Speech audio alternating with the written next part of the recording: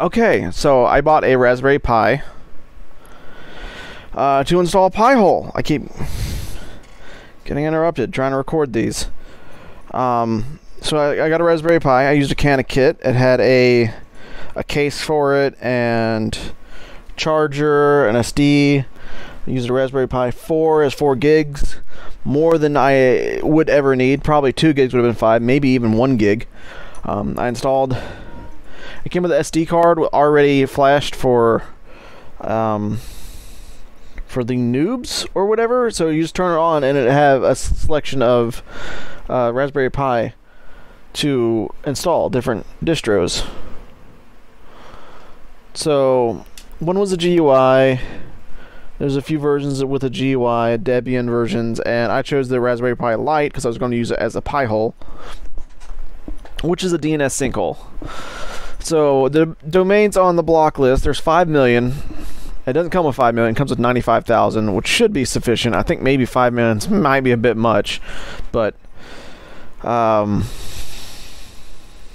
use a DHCP reservation, so it's always get 192.168.0.2.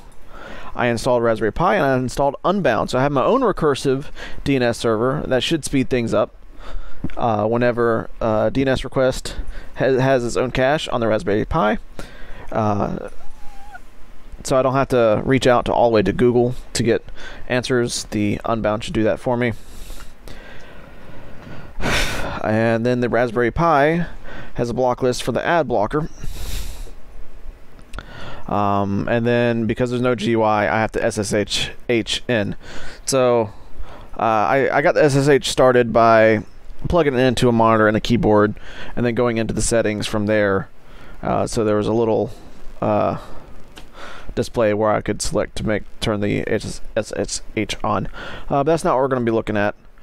So I installed the pi-hole, and we want to get to the admin. Go to 192.168.0.2/admin. Log in. And it would start off with this. Got 95,000. There's a few things we can go over. First thing, we can go to Audit Log. And I've already clicked Audit, and the Audit gets rid of it from here. So allowed queries, click Audit, gets rid of it from the list. But if there's something that's really popular and that you know you need, crumbs from robinhood.com? What? It's coming from my cell phone, probably. WhatsApp. Anyways, you can whitelist it if it's breaking something, which is important. And you can see if there's something that you really, really need. Or if something's always tracking you, let's see it over here as well. The query list, to come over here, I can look up whatever I want. So let's say Robinhood. Where does that come up on my lists? DBLOISD.NL. This is a very popular one. From the list, I have a bookmark here. Here's a lot of lists that people usually recommend. This OISD brings its own list, domain block lists. And you can use this one. It's got about 400,000 or so. There's also devblog Dan, and where you would add those, you go to group management, go to add list, and this goes to all the ad lists. So what I did is I went to these, not the ones with the names crossed out, but I would just select all these, click C, come in here, paste it, and click add, and it'll add them all at once. It'll add them like that. Did it just recently add them?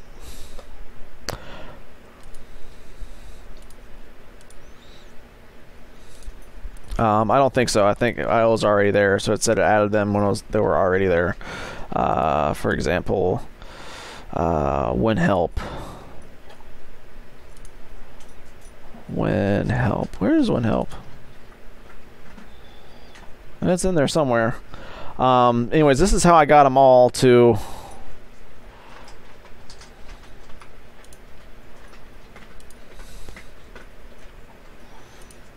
updated. Stephen Black host, raw GitHub is the original. And then I added developer Dan. And in fact, we could probably disable the rest of these, and we can just stick with DBOSID or even developer Dan. We can click disable the rest of these and see how it works.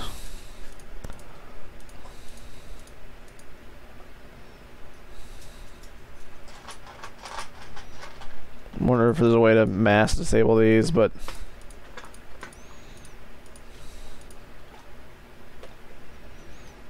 simple malvertising, we'll leave that one on. But these were included as well from the Fire blog. The green ones are supposed to be great to leave, and the blue ones might break some stuff you can add along as well. And I'm not too sure about how often these repeat themselves. And I'm also not too sure, one more page, I'm not too sure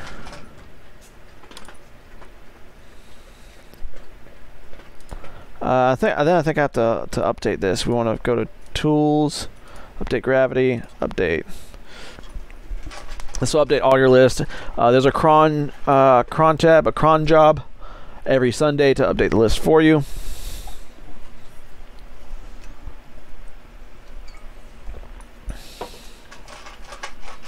My dog's eating some food. There we go. And my domains are now down to 500,000, and I'm still betting this is still going to be pretty good, because we come down here to block domains. What's mostly being queried is Microsoft and Amazon. And then for the first four, for like, let's say 75 to 14,000, 16,000, 18,000, 18,000 queries. Just for trackers on Amazon and Microsoft, mostly Microsoft. Then Google Ad Services, CloudFront, that's for HTTPS. I'm not too sure. Ad double clicks very popular. Honey, Google, and what are the most? So API, Amazon Alexa. I have an Alexa in the house. That's sending a lot of info over to Amazon. Google's popular. And we can see Facebook apparently is really popular in this house. And this is for the whole household. And this is localhost 53335. So that is the Unbound server. We'd go over here. We'd go to settings, excuse me. Go to DNS. And we can easily just click and you can add a DNS server. So I want to add Google. I'd click that. And then for the local host, that's obviously local host, and then the Unbound's mapped to 5335 because all of these servers on the DHCP are mapped to go to 192.168.0.2. So when the DHCP, when someone says I need an IP address, it sends this out. And that's also why I use DHCP reservations. When it connects to the network, it says this IP address is always for this one, and it's also going to get this DNS address. So it queries this, and then this queries itself. The query on port 53 for DNS on the network, and then this port here, because it's listening to 53 for request for a device to the network, you can't do that twice for the DNS. So it queries, it asks for the Unbound on port 5335, and then the Unbound DNS is the one that's reaching out to the internet and caching the objectives domains. And how effective is it? It's not terribly great. You can also see which computers are doing what.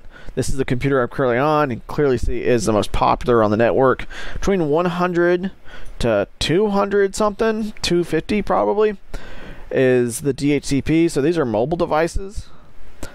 And then I'll probably go through and give these individual IP addresses so you can see. I can keep track of what's doing what, because every time they disconnect, come back, they're gonna have a different IP address, and I won't know who's doing what. It's a little sketchy. I'm able to see exactly what each device is asking for on the network.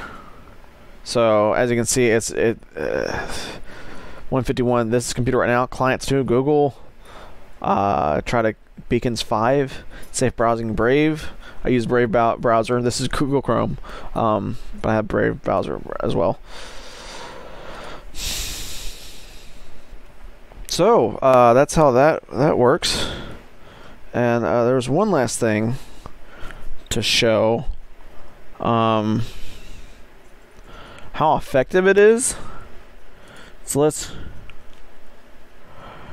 I can't always tell. So we're gonna go over here to Tools, Tail, and then you can see requests as they come up. So right now we're just sitting here, nothing, right? I just showed something. Let's go to msn.com. And then you can see the log.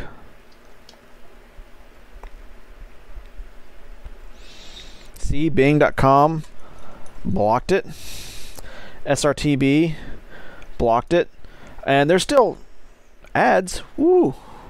Here's the thing though, I got an ad blocker on over here.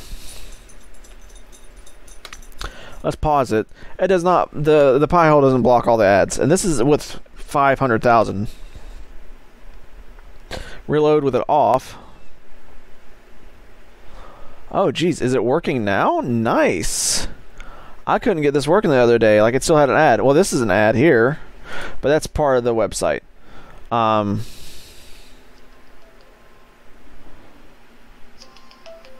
Alright, I gotta go. That's ad blocker.